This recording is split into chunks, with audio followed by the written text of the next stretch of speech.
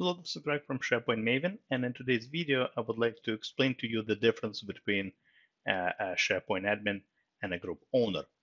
Here's what I'm talking about. So this is only applicable for situations when you try to make someone an admin of a given SharePoint site.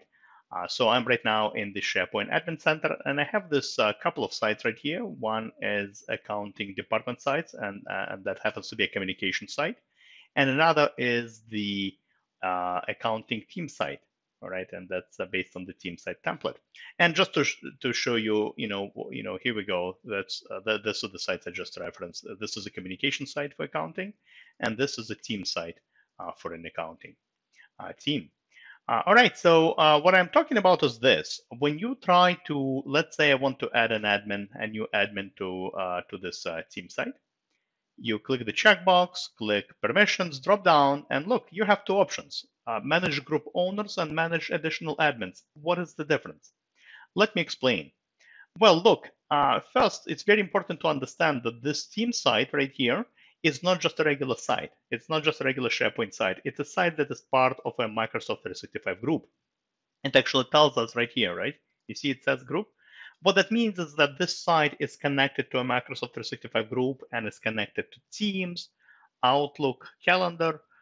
So it has a distribution list, it has Plan and Planner, and all of this stuff is connected through the same, membership through a Microsoft 365 group. So when you choose this option, manage group owners, what essentially happens is that whoever you add here, let's add Mary, for example, Mary will become the owner of the whole group. So Mary will be pretty much the admin of not just the SharePoint site, she will become an admin of Teams and Outlook, essentially all the apps that are connected to Microsoft 365 group. Now, I'm not, so you would typically click save. I'm not going to do that. But what if I wanted Mary to be just the admin of the site? I don't want Mary to be the admin of the team. All right, I want Mary to be the admin just of the site, so she can manage the site and security, all that stuff. In this case, you would just, again, click the checkbox, drop down, and choose Manage Additional Admins.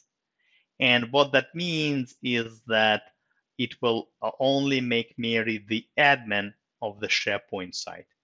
Essentially, she doesn't even need to be a member, group member or obviously group owner. She doesn't need to be anywhere in the group.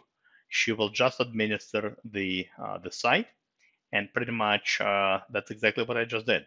I added Mary, and now she can administer the site, but she, might not even have access to Teams if she's not a regular group member. She doesn't, she doesn't even need to see any of that. She will literally just be able to administer the site. With communication site, it's a little bit simpler because with communication site, right, we don't have the group. It's just a regular SharePoint site with a communication site right here. That's just a regular communication site. There is no group attached. So when you add an admin, you don't get that extra choice. All right, remember we used to see manage group owners. We don't get any of that here because why? Because it's just a regular site. So whatever you do here, essentially, right, whoever you add here, they just become the admin of that particular site, and that's pretty much it.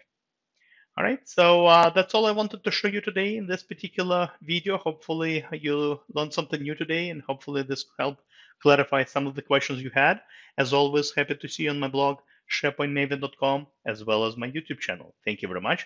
Have a great rest of the day. Goodbye.